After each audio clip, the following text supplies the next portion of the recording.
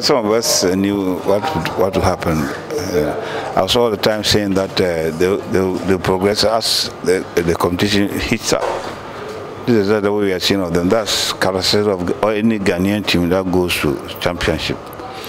They start on the slow note, but as the competition progresses, then they come up. I'm not surprised that the boys are now so much committed. If you have a team with the players playing with commitment, then you as a coach, you can relax, because their matches are all tough. Against Congo, it was tough. They came out of it. And against Nigeria, everybody gave it to Nigeria. I said, no, Nigeria, even psychologically, we have an advantage over them.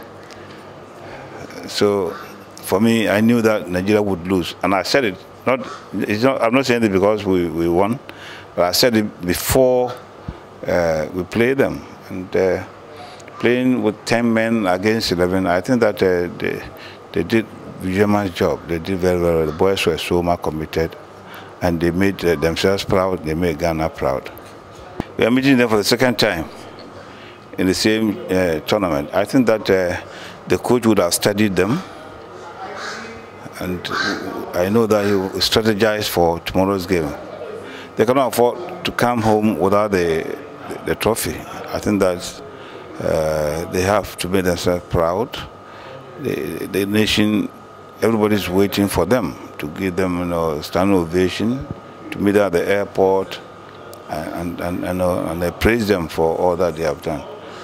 And this should motivate them. Somebody has done it before, so you also do it. For me, this is going to happen even in Brazil. The main team. What is happening in South Africa is going to happen to our team in Brazil. People are scared, the group of death, what. But before they realize, the Black Stars will be in the finals in Brazil. That's what I feel.